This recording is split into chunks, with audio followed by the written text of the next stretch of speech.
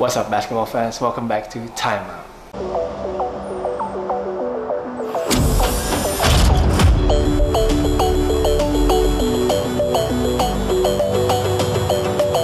Balik lagi bareng Gorky Padilla, dan akhirnya pemain yang gue pakai jersinya Isaiah Thomas akan bermain besok saat melawan Portland Trailblazers. Jadi ini berita bagus banget untuk fans Cleveland Cavaliers. Akhirnya setelah menunggu 36 game, akhirnya Isaiah Thomas bisa bermain lagi besok melawan Portland Trailblazers.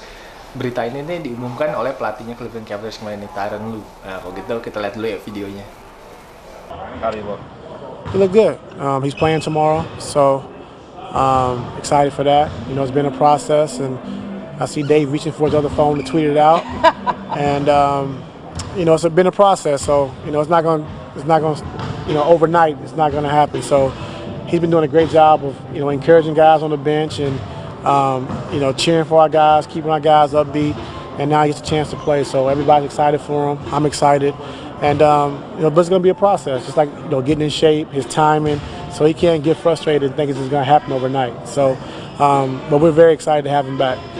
Tapi Isaiah Thomas sendiri mengakui kalau dia di latihan tadi masih kebanyakan ngoper. Temannya minta dia lebih agresif saat latihan tadi, dan juga masih belum menemukan ritmenya dan juga belum ada feel of the game. Jadi kalau gitu gue mau kasih lihat dulu cuplikan interview dengan Isaiah Thomas di latihannya Cavaliers.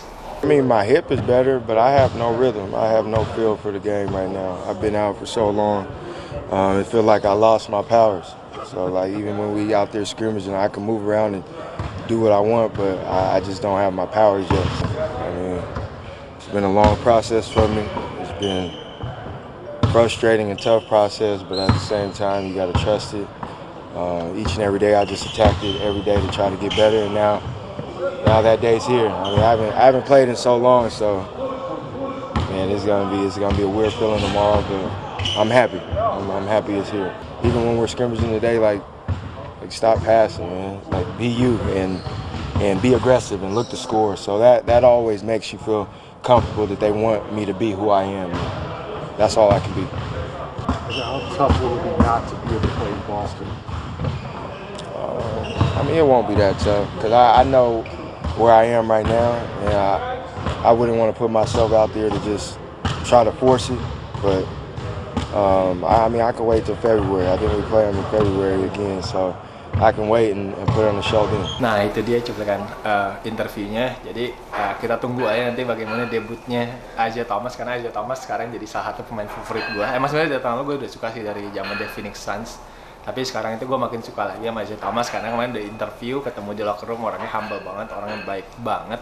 Saat gue menanyakan dia tentang Dominic Williams, jadi gue sekarang langsung beli jersey-nya kemarin pas gue lihat. Jadi gue I just want to say all the best untuk Isaiah Thomas. Stay healthy. Hopefully you can bring Cleveland to the finals and win the NBA championship. Jadi hopefully stay healthy sih gue. Soal pinggang itu sebenarnya agak bahaya ya kalau cedera pinggang, tapi hopefully kan mereka punya the best trainers in the NBA. Hopefully udah 100% dan nggak akan kenapa-napa lagi pinggangnya Isaiah Thomas. Kalau gitu itu aja berita untuk hari ini untuk Time Out. Thank you guys for watching. Jangan lupa untuk di like videonya, kasih thumbs up, dan bagi komen untuk fans Cleveland silahkan komen bagaimana menurut kalian tentang Isaiah Thomas comeback. Dan menurut gue pasti untuk chemistry tim pasti perlu waktu, mungkin 10-15 game, tapi nggak apa-apa lah kalau belum playoff menurut gue sih. Yang penting tadi playoff udah kompak aja sih mainnya kalau menurut gue itu. Dan juga bagi yang belum subscribe, please subscribe, and thank you guys for watching again. I'll see you guys in the next video. Peace.